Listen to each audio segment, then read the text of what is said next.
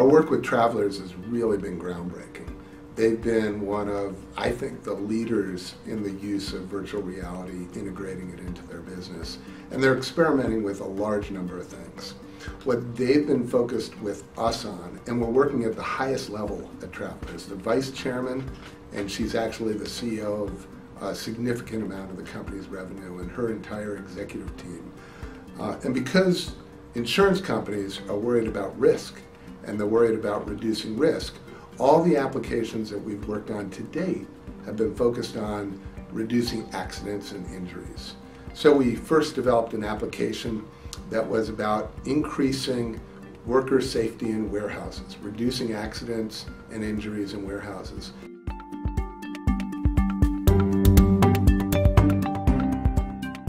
So we developed for Travelers an application that would have workers literally fly around a large warehouse, saving their coworkers from 5 or 6 of the most common accidents in warehouses.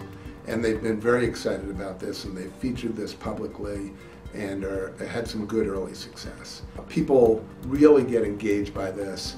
They love it, and they talk about how it increases their sensitivity to the potential for accidents in the warehouses for quite a while afterwards.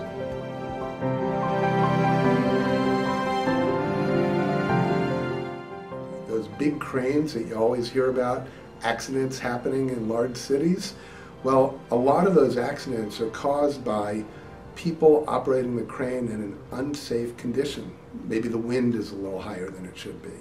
And part of that might be because of pressure that the crane operator is feeling from a supervisor or management.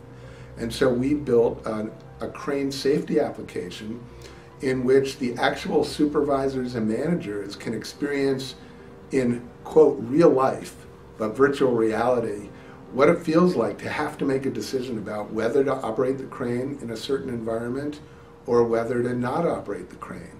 And if they make the wrong choice, what those consequences can be. And they actually get to feel those consequences in a really visceral way, as if they actually did have a pretty significant crane accident. Travelers is so happy with these first 2 applications that we're exploring 2 more similar safety applications that are about to be approved.